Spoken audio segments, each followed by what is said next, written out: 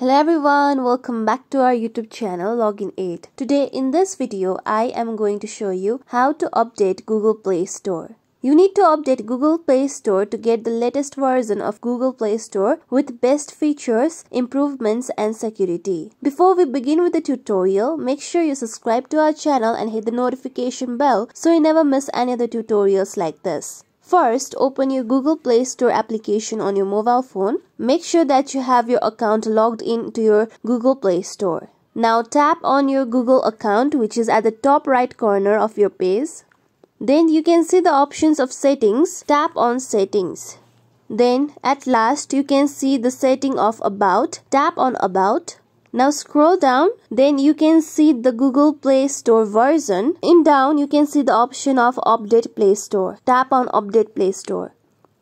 Now here you can see Google Play Store is up to date in my case. This means that I have the latest version of Google Play Store. If you are not getting this and instead you are getting the option of install, that means you are getting the new update. So tap on install. With this, you'll be able to update Google Play Store. Sometimes even if we update Google Play Store, we won't be able to get the best features, improvements and security version with the latest version. So to get it, go back. Now go to your settings.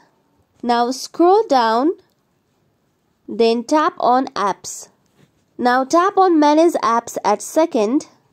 Now look for Google Play Store. After going into the Google Play Store, tap on clear data at downside. Then tap on clear cache.